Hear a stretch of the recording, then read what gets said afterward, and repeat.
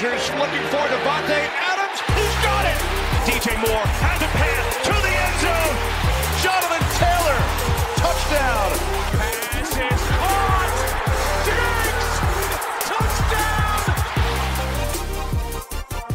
Hello everyone, welcome back to RotoViz Overtime on RotoViz Radio, brought to you by Blue Wire. My name is Colm Kelly. You can follow me on Twitter at Overtime Ireland, and as always, I am joined by Shawn Siegele of RotoViz.com, one of the co-owners and of course the co-host of both the RotoViz Overtime podcast and the Stealing Bananas podcast, along with Ben Gretsch. Shawn, we talked a lot last week about the playoffs, what could happen, what might happen. Some of the stuff we predicted did happen, some of the stuff we predicted did not happen, and obviously a win for your Kansas City Chiefs in an absolutely incredible game, I think one of the all-time playoff and one of the all-time NFL classics in terms of how that one played out. And then obviously my Packers slipping up, I guess, is probably the best way to describe it. Not a stellar performance there, and they are eliminated at the hands of the 49ers. We'll touch on it a little bit more as we go through the show. I talked to you over the last couple of days.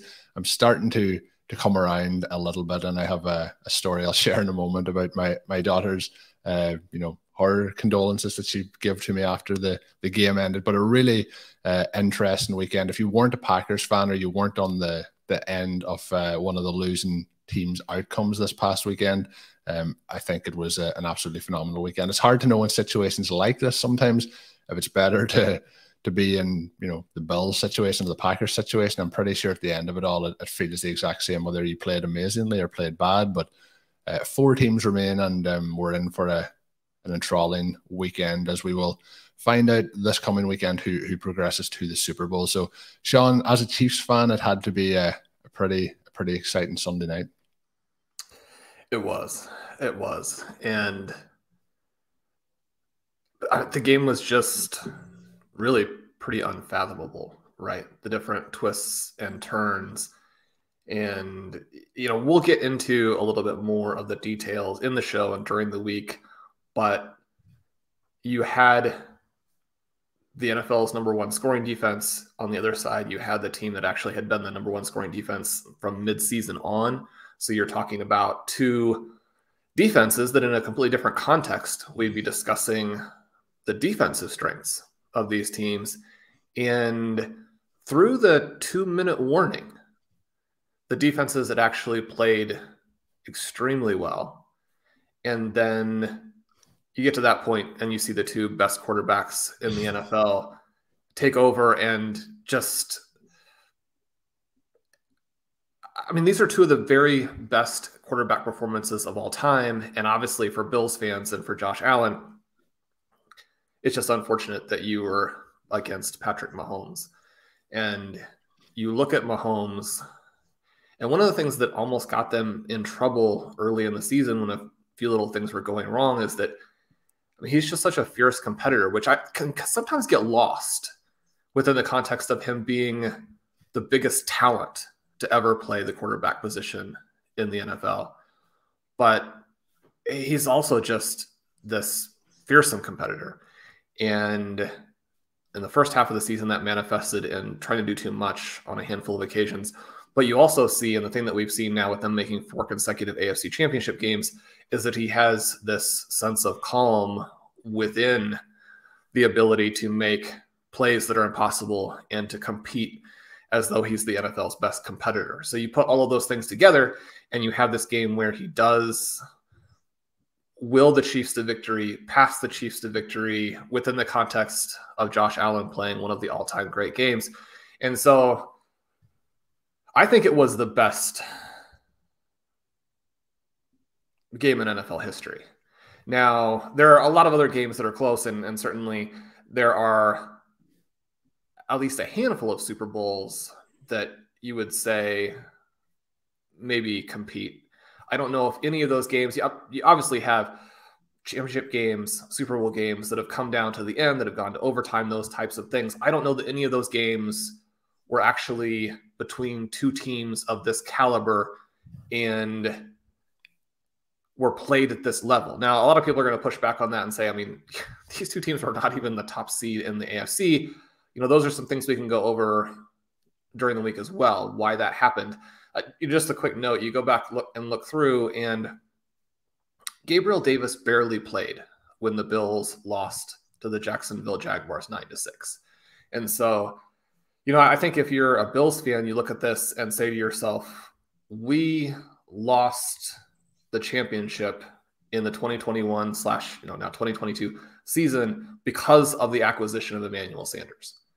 And if we hadn't done that, we would have had the path to the number 1 seed. We would have played these games at home, and with how good we are, we would have won, right?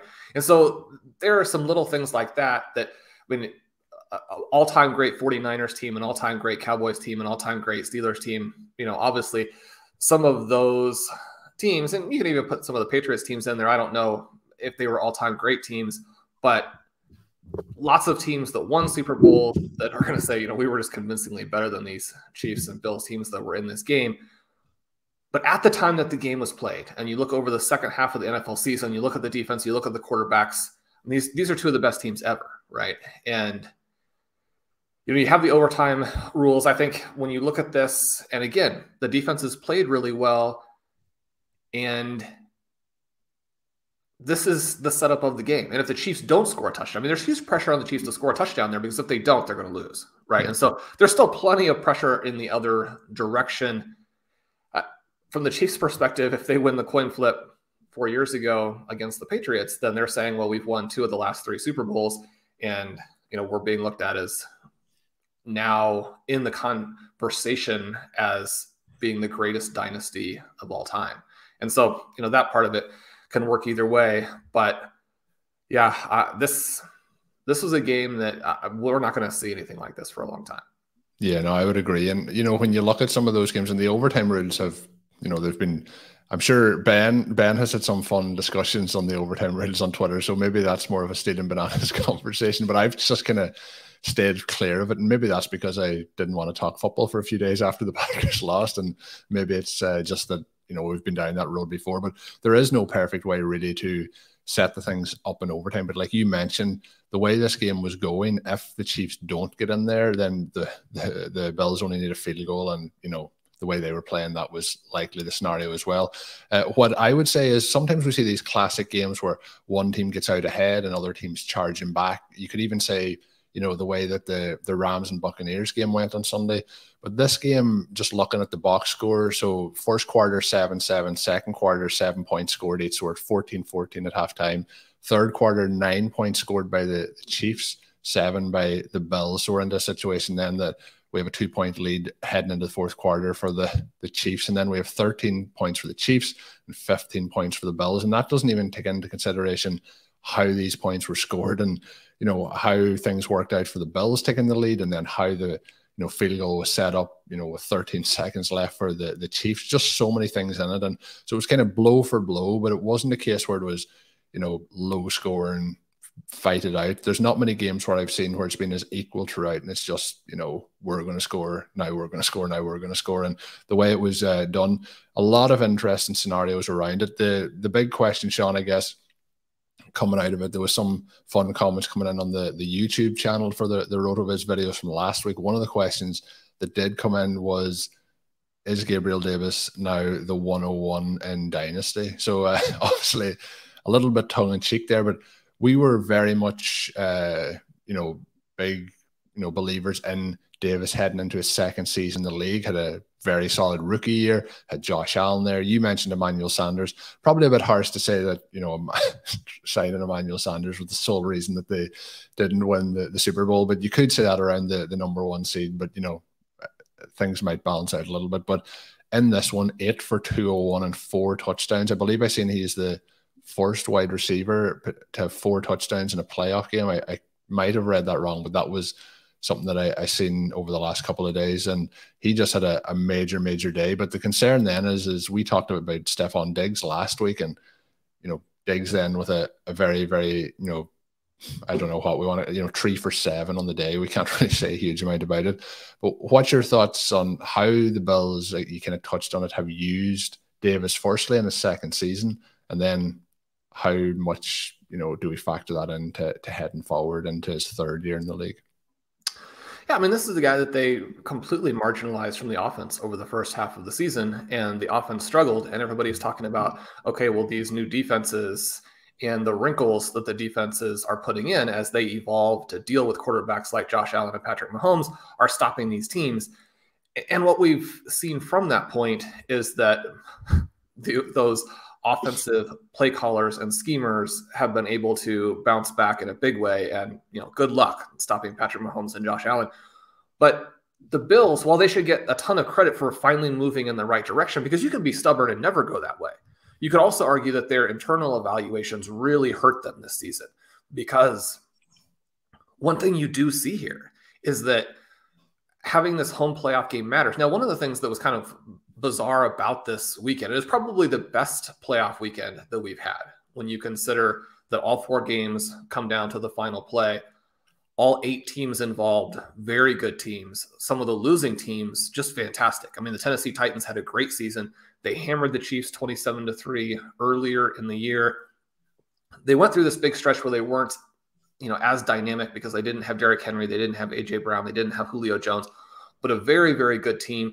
For them to go out is something that's hard, obviously, for their fans. And we know that Joe Burrow and the Bengals are on a real run here. Obviously hard for the Packers to go out.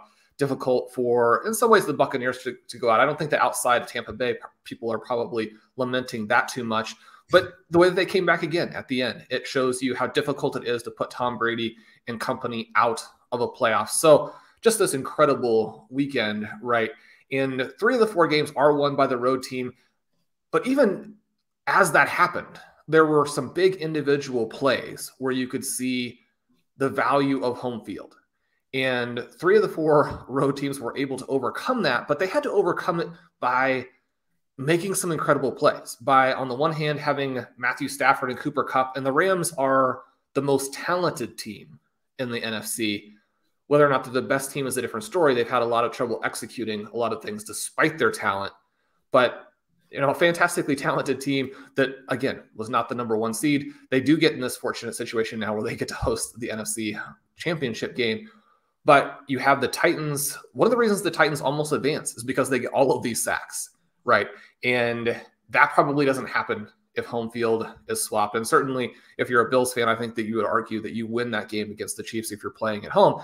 And so you can't just kind of play through the regular season and, whatever happens, happens. You've got to be winning these games from the beginning. The Bills simply cannot take that long to get to Devin Singletary as their running back. And he's put up extremely good numbers in the advanced stats that we have for you in the advanced stats tool over the past couple of years. That's one of the reasons why he was on the 0 RB candidates list. It was one of the reasons why he was on our preseason article talking about 5 running backs who were stealth awesome last year.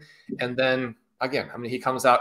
Corbin Young had a great series on advanced running back stats throughout the year. In his final article, again, talking about Devin Singletary and the great season that he had.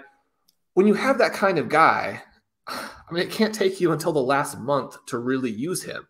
And then the situation with Gabriel Davis, even more egregious there. I think we talked 3 weeks ago that the emergence of Isaiah McKenzie and their final willingness to play Gabriel Davis is the situation where now with those guys and Stephon Diggs and then Dawson Knox and Devin Singletary, you have this almost unstoppable offense. Whereas when you're trying to use Emmanuel Sanders and Cole Beasley, people are like, fine, we'll take away Stephon Diggs. We're not worried about Sanders and Beasley beating us.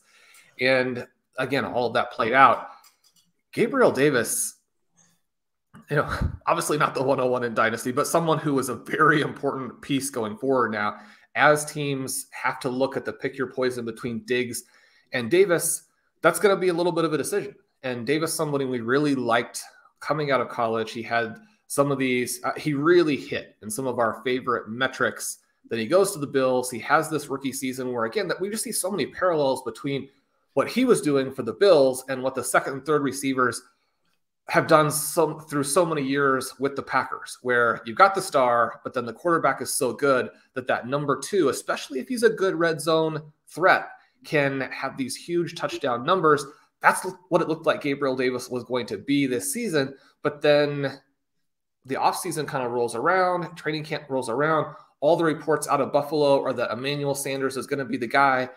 And I mean, from a playing time perspective, that's exactly how it played out, right? And so, you have to balance a little bit some of those picks in best ball. We had some Sanders. We had a lot of Gabriel Davis in these 28 round drafts. Even with how little he played in the first half of the season, that still panned out nicely.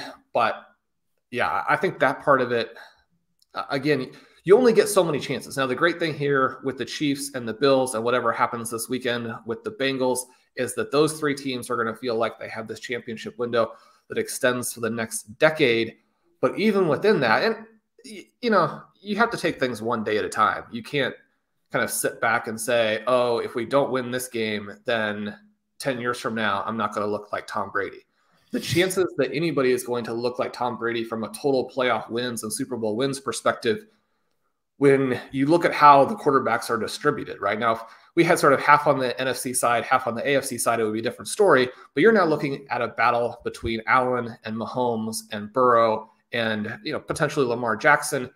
There are going to be some other individual teams that rise up during that time period that are like the Tennessee Titans. You have some other good teams in the AFC. So your chances of doing what the Patriots did are going to be very, very small. And so you're probably not going to be in that kind of Brady conversation anyway, but you're only going to get so many chances, even when you have the 10, 12, 13 years, however long these guys can play. But then also certainly for someone like a Patrick Mahomes, he seems like the guy who really does have the shot because number one, he's already off to a good start and that's crucial. And then number two, probably the best quarterback to ever play. We'll see over the next 5 to 10 years if you really can start to make inroads on people like Peyton Manning, like a Drew Brees, like an Aaron Rodgers. In many ways, he's already been so good in the postseason that Aaron Rodgers and Drew Brees are going to be in the rear view from that perspective pretty shortly. But yeah, you just only have so many chances. And so for the Bills to have not taken advantage of this, that's hard even when okay, the future is pretty bright. Yeah, I agree 100%. You mentioned a couple of interesting things there. The first one I don't want to forget, I want to mention is you mentioned Corbin Young and his series on the website throughout the season. Corbin had a fantastic season and is nominated for an FSWA Best Football Ongoing Series Award, which is a massive piece of recognition for him. So simply awesome stuff from him, and congratulations on the nomination too. Corbin has been great. And just also a quick little note, when he sent a little thank you, which again, just a really cool thing there. Corbin's a great guy. He's doing awesome work for us. Excited to see what he does going forward. He mentioned getting to work with Blair and what a great job that Blair Andrews does as an editor. If you're an aspiring fantasy football writer, if you're a listener to the show, you like what we do at RotoViz, and you feel comfortable and excited by the way that we look at fantasy, then give us a shout. Let us know. I have several listeners who are in all likelihood going to start up working with us over the next month or so. I've got some meetings this week on that. And yeah, just a big perk if you're someone who does kind of have that fantasy football writing itch is that you get to work with Blair. And obviously we talk about Blair a lot on the show. The possibility or the chance to work with Blair Andrews is one that I would definitely jump out. So let us know if you have some interest in writing for the site. Obviously we can't necessarily take everyone, but if you send us a good sample, if you are familiar with what we do here at RV, we'd love to have you. We have new people who break out all the time, including sometimes to our detriment, as Connor showed us this year. So it's been a great year for the young writers. Fantastic stuff by Carbon, and we will look through some stuff.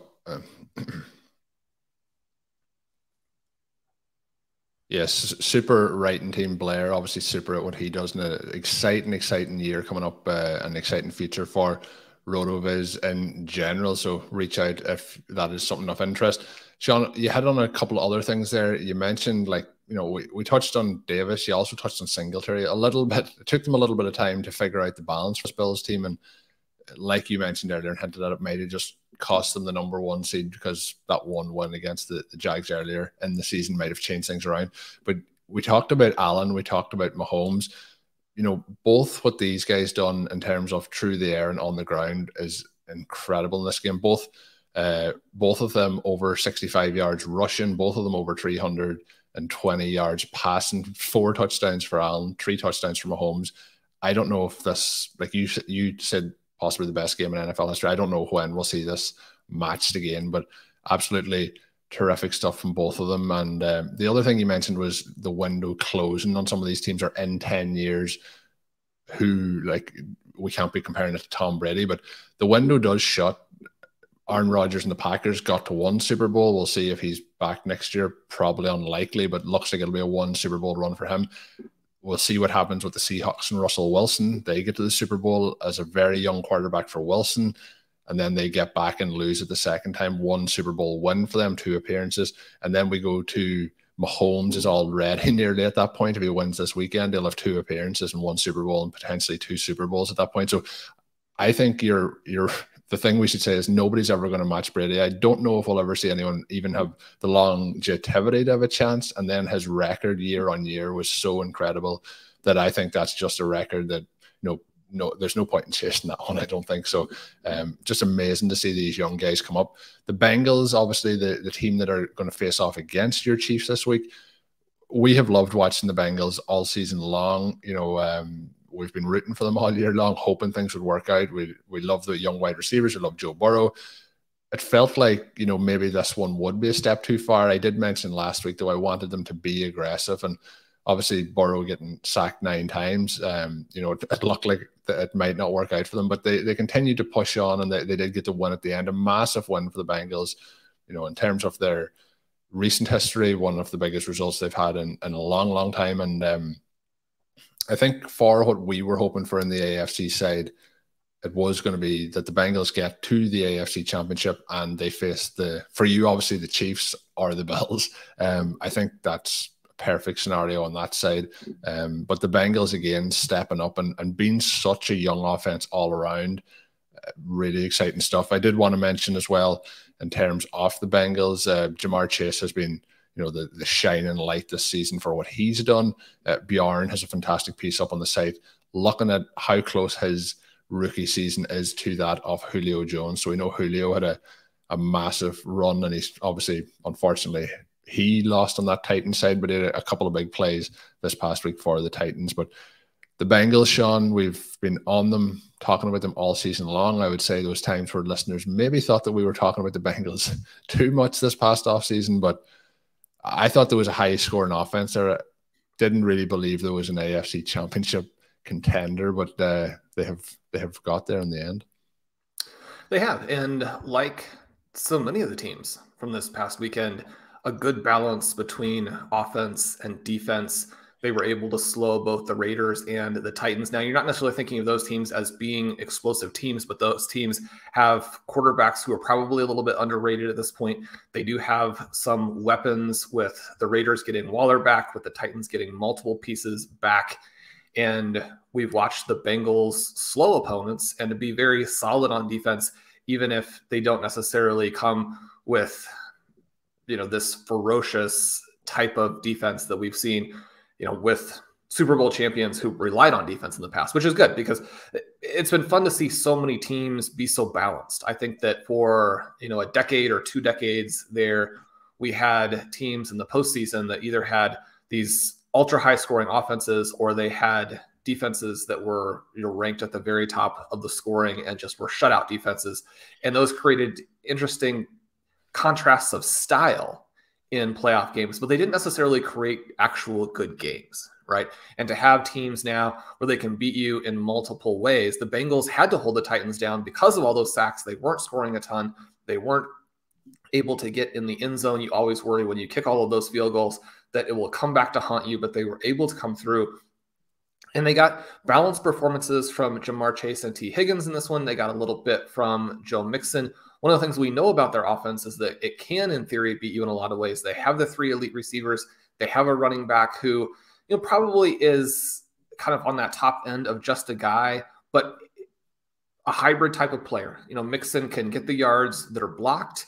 He will occasionally make a big play for you. He's got good agility in the hole. He can be a solid receiver. And so a good complement to what they have with the rest of the team. One of the things that we have seen with Jamar Chase, and we saw again in this game, is just that speed is such a difference maker. And you look at some of the problems that the Bills had down the stretch in the game against the Chiefs there, and Tyreek Hill takes the long touchdown. You know, that doesn't happen every week, obviously, but it's hard to stop when you've got a guy with 4.2 speed there. Because of that, that opens up Travis Kelce for the play that, you know, Bills fans will kind of be replaying in their heads forever, where they give up the yardage to get into the field goal range at the end. The Bengals do this exact same thing. And now we're into this AFC Championship game where Kansas City has to figure out on defense. And it will be, I mean, I think everybody is hoping, mostly from the perspective of brain health, that Tyrann Mathieu is able to come out and play in this game. If he's not, then, I mean, the Chiefs are going to have trouble on the back end again. I mean, they actually played a very good game against the Bills until those last couple of possessions where the breakdowns came fast and furious. We've already seen now that the Chiefs have given up a 50-point game to Jamar Chase, a 50-point game to Gabriel Davis. You don't even necessarily have to be a fantasy player to know that, well, I mean, that means that they gave up a historically monstrous game, right? And Jamar Chase has that speed. Now, it's not 4.2 speed like Hill, but when you're in the low 4.3s, you can accelerate away from the defense on any given play, even when the defense, in theory, has you covered with the angles. You know, the guy could escape. And so they're going to need some big plays like that to beat the Chiefs, especially in Arrowhead. They're going to have to come up with a way to deal with the pass rush. I mean, Kansas City is going to have to get some sacks as well, right? You've got to get the margin. You've got to hold them down and not let them get the ball to these playmaking receivers. But I don't think you could ask for anything more than to have an AFC Championship game with Burrow Mahomes, an AFC Championship game with Tyreek Hill and Jamar Chase. That's kind of the dream matchup.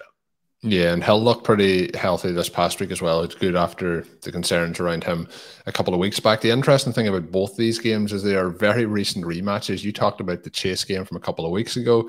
That was kind of in the playoff finals of fantasy leagues. And then we had the game a couple of weeks back where the 49ers roar back to beat the Rams. So both of those teams facing off this week, and it's going to be very interesting to see how things balance out. I'm sure supporters of both teams will be saying positives and negatives for both sides of those battles, but I think it's going to be interesting. I mentioned the Packers. We've skipped over them so far pretty much all the show.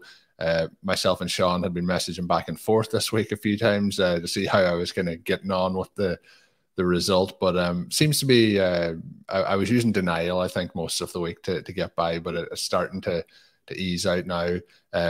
You know, with how things have gone over the weekend. Very disappointing, obviously, as a Packers fan. I said I thought that it was Super Bowl or disappointment. The thing is, only one team's going to win the Super Bowl. The Packers, though, special teams kind of got them in the end. The offense didn't really perform. Amazingly, they really performed on that first drive when A.J. Dillon scored the touchdown. Dillon then got injured in special teams a little bit later in the game, and I think they kind of lost rhythm at that point. So the fumble as well on the second drive obviously turned things around. So disappointing all around, but you know, these things happen. We'll move on. But I wanted to share a story of how my nearly 4-year-old daughter took to the results. So she came to me on Sunday morning. I was kind of tired. She said, "What's wrong?" I said, "Daddy's team lost." And she said, "Haha, my team won." So not even knowing what sport it was, what it was, but her team won, and that's all that mattered to her. So that really kind of took me back to earth, and was a fun moment that I'll remember for quite some time. But yeah, kids will put you back in your place pretty soon when you're kind of thinking, this game, my team lost, and they're like, doesn't matter. You know, I need you to help me with something else here right now. I need to play with my dinosaurs or something to that effect. So that was it. But we'll leave that probably for the Packers side of things. But Sean, the other game was the Rams and Bills game. We touched on Cup there. We'll do in terms of, it felt like it was, you know, oh, this is Tom Brady, and this is what happens in Tom Brady games where Tom Brady comes all the way back and wins.